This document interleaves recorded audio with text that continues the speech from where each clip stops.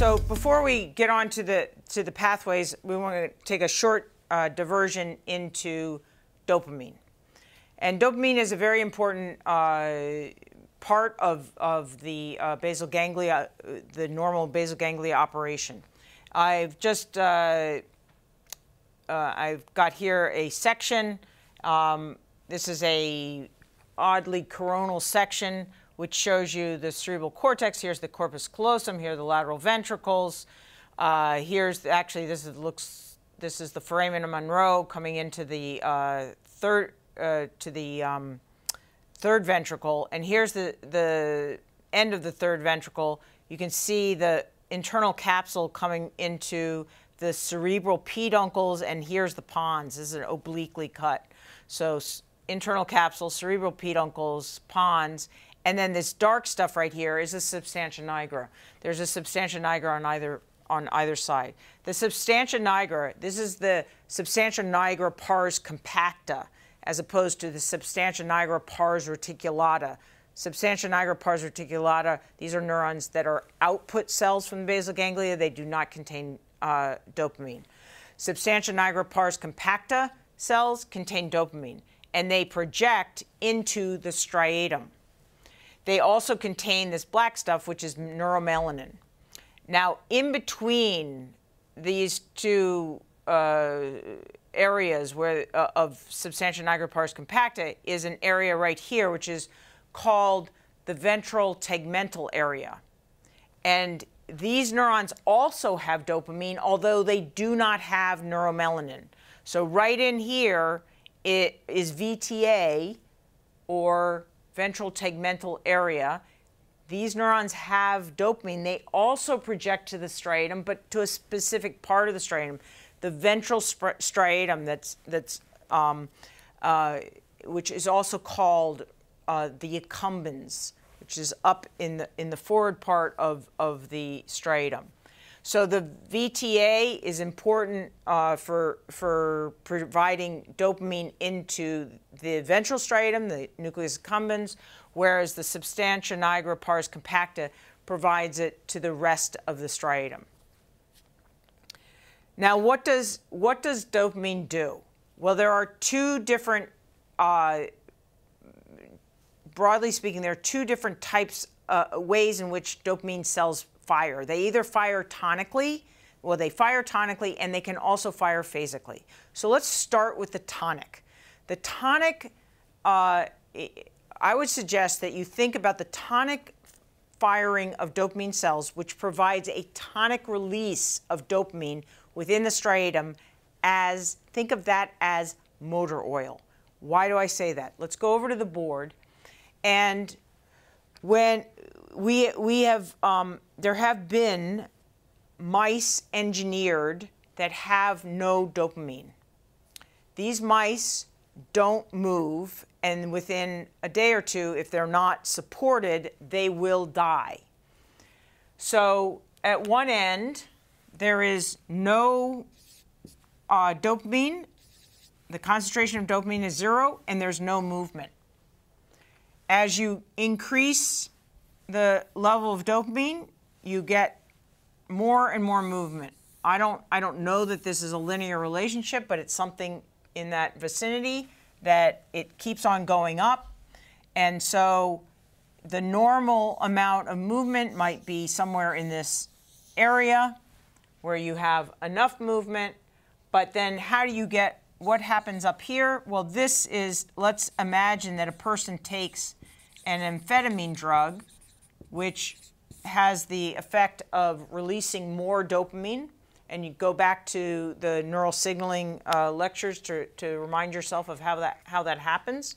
And in that situation, there's more movement. The person appears to be always in constant motion, very jumpy. And so this is the reason why you're seeing this curve in action. When you see a person on amphetamine, on some version of speed, you're seeing this curve in action. Now, I said that there's no movement, but that's a little bit of an overstatement because, in fact, these mice that are born without any dopamine, they breathe. So what does that mean? Well, it means that there's no movement that is regulated by the basal ganglia. Okay? There are some movements. So some movements don't need the basal ganglia. They just happen. And one of those movements is breathing. Breathing depends on a central pattern generator in the medulla. Okay, so if that's intact, there's going to be breathing. It doesn't depend on the basal ganglia. There are certain movements that depend on the cerebellum and brainstem and spinal cord, but not on the basal ganglia. So, for example, a person who cannot move, who is akinetic, and we'll get back to that phrase in a moment, but who's not moving because they have, let's say, Parkinson's, if you toss them a ball, their reflexively, they automatically go up and catch that ball. That's a movement, but it is not a basal ganglia supported movement. So what dopamine is absolutely necessary for are these basal ganglia supported movements. Getting up to go to the refrigerator to get something to eat, that's a basal ganglia supported movement. Okay, so in the absence of dopamine, there is no motor oil. There's just no, the movement can't happen. It either can't happen or it's very unlikely to happen. So if there's a complete lack of movement, that person is called akinetic. And if there is a lack of movement, not complete, it's a hypokinetic. It's a hypokinetic condition. Now, another reason that you can get excess movement occurs because of an iatrogenic condition called tardive dyskinesia.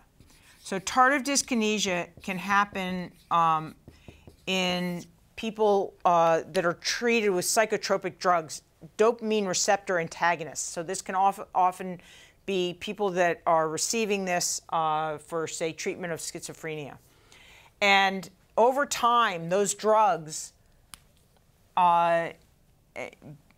these antagonists lead to a receptor supersensitivity.